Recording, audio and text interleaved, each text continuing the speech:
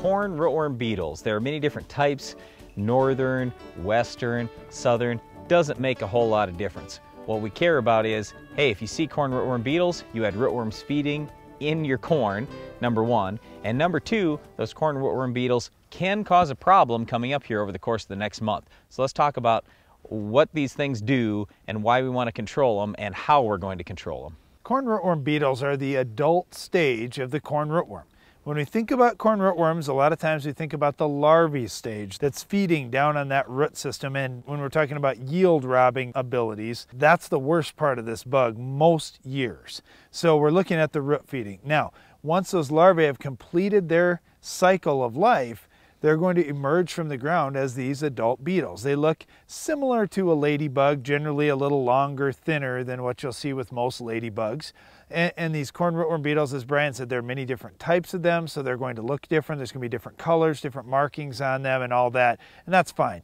We can control them all just the same. And as far as I'm concerned, between the northerns, westerns, southerns, they all do similar damage to the root system.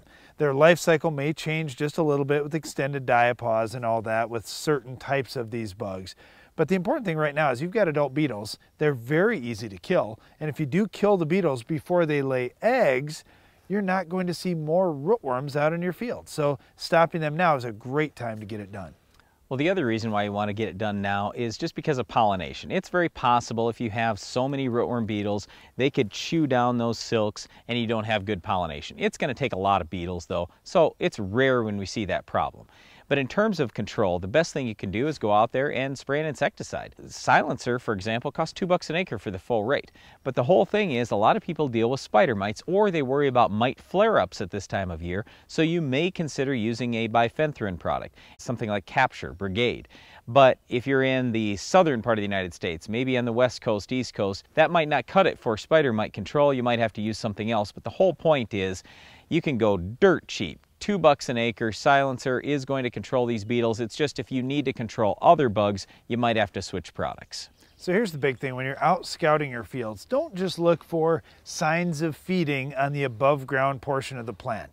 That's oftentimes not going to tell you very much. There can be problem insects like these corn rootworm beetles that are out in your field.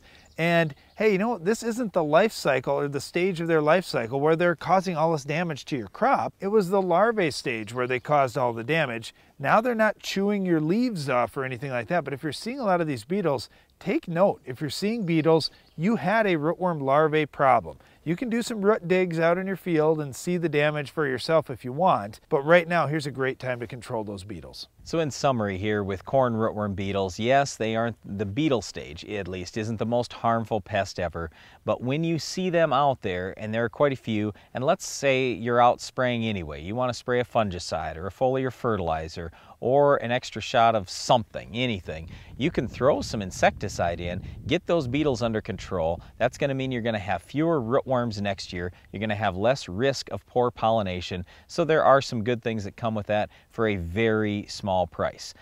I would say too, you know, when you see a lot of rootworm beetles, then you also need to be thinking about, hey, I had a corn rootworm problem this year. Okay, apparently my trait didn't do it or my insecticide didn't do it. I'd start making some alternative plans going forward because I can almost guarantee you lost some yield if you see lots of beetles from that early rootworm larvae feeding. Well, and you talk to your seed provider and say, hey, you know what, here was the trait that I used and I've got some beetles out there, so it didn't get them 100%. Right. Guess what? If you're spraying insecticide right now, you're killing the resistant beetles.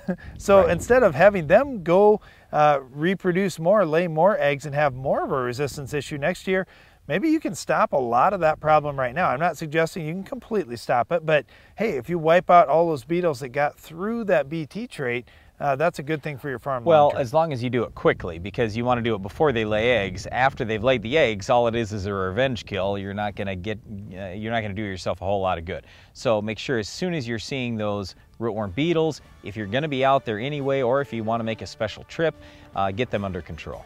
One other thing you'll certainly want to get control of in your fields is our weed of the week. Can you identify this week's weed?